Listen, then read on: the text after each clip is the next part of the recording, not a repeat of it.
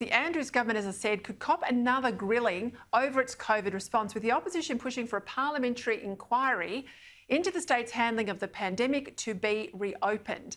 Liberals and Nationals are campaigning for the powerful Public Accounts and Estimates Committee to resume its investigation in light of 30 fundamental mistakes that have led to more border closures and lockdowns over the last 6 months. Liberal MP Richard Riordan is Deputy Chair of the Public Accounts and Estimates Committee. He joins me now from country Victoria, from the town of Colac.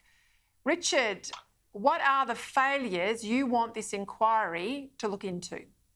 Well, thanks, Peter, and congratulations to you too. Another great Geelong-based person who's risen to the top this past 24 hours, so well done. But look, what we're chasing, Peter, is for this government to be accountable for this ongoing calamity that's here in Victoria. As everyone Australia-wide knows, it's only Victoria that just reverts back to lockdowns.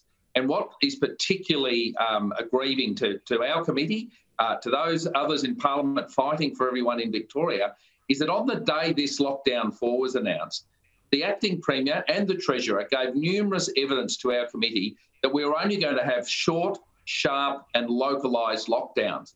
Well, here we are 3 weeks later. No one knows what's happening with school holidays. The football's up in the air. Small businesses are keeling over left, right and centre, and there's just no security. There's no idea what's happening in the state of Victoria, and there's no ballpark that we're playing on. People just simply do not know what's going to happen tomorrow, and it's a terrible state of affairs. Yeah, the uncertainty is very, very difficult to live with. It's hard to run a business, it's hard to order in stock and all those other things. Have you got the numbers to get the committee up?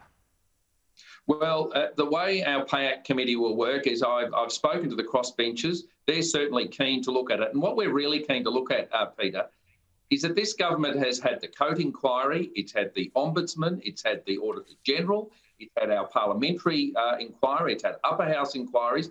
Every element, every facet of government has looked at the way COVID has been handled in Victoria over the last 12 months. And it just appears that no one in government is taking any notice of any of the recommendations. I mean, to think we went to lockdown 4 with no preparation for how they're going to deal with small business, what they're going to do with the school kids. They just announced the lockdown and then sort of went away into hibernation for another week to figure out what to do. It's just simply not good enough. And we certainly in our committee want to know what the hell have they been doing for the last 12 months. They've spent millions and millions on people looking at the way they handle it, and they're just not listening. All right, tell me if this surprises you. A whistleblower has lifted the lid on the ongoing dysfunction at the heart of Victoria's troubled contact tracing system. According to the Herald Sun, a health department official says jammed phone lines at Contact Tracing HQ means quite a lot of Victorian residents returning calls from contact tracers just can't get through. Some are being forced to wait several hours, slowing down obviously the way in which they build these maps of who's had contact with whom. This is exactly what's also happening too, Richard, on the vaccination hotline. I mean, we've been in this now for 16 odd months. I can't understand how this basic stuff, the fundamental stuff, isn't fixed. Yeah, absolutely. I can tell you on the vaccination booking, the software the state's using is so old-fashioned, Peter, that once the bookings for that day or that next period that they're doing a book, it just goes nowhere. The phone line just drops out and people ring and ring and ring. I've had that many people contacting my office who've rung 20, 30, 40, 50 times and just can't get through. And particularly once you leave metropolitan Melbourne and you're out in the regional Victoria, there's very few vaccines being sent out. I mean, many communities are going days and weeks without any access to vaccine, and they just can't book. It's a hopeless system. It's miles behind what it should be. And as for contact tracing, the fiasco in Anglesey, in my own electorate in recent weeks, where they sent the army for 3 days after they recognised that it wasn't a positive case in Anglesey, they sent the army for 3 days later, making sure people were still quarantining in their homes when they didn't have to. Now, just think of the resources being wasted at contact tracing when that sort of bungle is happening on what seems a regular daily basis. All right, what about this one? Statistics out today. If you listen to the Victorian government that fronts its press conference every day, any delay to do with vaccinations is all Scott Morrison's fault. We're told don't look at other states. Victoria's doing the best we can. But not if you look at the statistics. Only 2.5% of Victorians aged 16 and over have been fully vaccinated. That is the lowest set of numbers of any state in the country. Tasmania have vaccinated almost 6% of their population. South Australia, 3.7. WA, 3.4. New South Wales, 3.1. Queensland even, 2.6. Victoria's stone motherless last. Now, this is their responsibility. Scott Morrison does supply. They do delivery, implementation. When Andrews comes back, when the Premier's back on deck in, 2 weeks' time, is he going to be able to fix this, do you think? Well, the funny thing about the Premier coming back is they can't tell you when you can go and visit your mother, but for some reason we're supposed to celebrate the Premier's coming back in 2 weeks' time.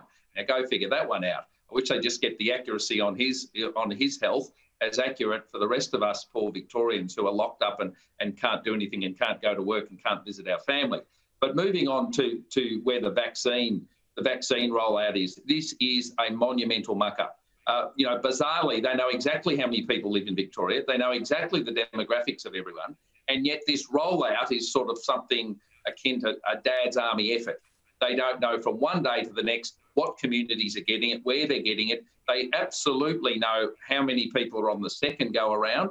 These things need to be handled in a much more professional way. And quite frankly, Peter, all through this pandemic, we have seen the Department of Health here in Victoria using almost an abacus, I think. I mean, they just have hopeless software, hopeless data-driven stuff. And to see Gladys Berejiklian the other day show New South Welshmen how they get to book a vaccine, which is basically log onto your phone, press 2 buttons, and you're booked in. I mean, we're light years from that here in Victoria. Yeah, we're back sort of cart and horse sort of stuff. I want to go to this last issue if I can. All of these reports in the media that there's going to be a deal done between the government and crossbenchers, are certainly in negotiations, to get rid of the rolling state of emergency legislation, as you know, that goes for a period of time, that it has to be renewed. So there's the check of the Parliament against the power of the executive. Daniel Andrews wants those pandemic laws to be permanent, so that he doesn't have to go back to see the Parliament and get permission to extend them. Should we be back in this sort of territory in the future? That's an extraordinary concern to me, Richard. I think most Victorians would be similarly concerned. What can you tell us? Well, we can't tell you very much, Peter, because the one thing this government's good at is secrecy. And half the time you don't know whether it's them keeping a secret or they just don't know the answer. But what we do know is when it comes to something sneaky, they will be dealing with the crossbenchers because they only have to deal with 3 of them in the upper house to get it through.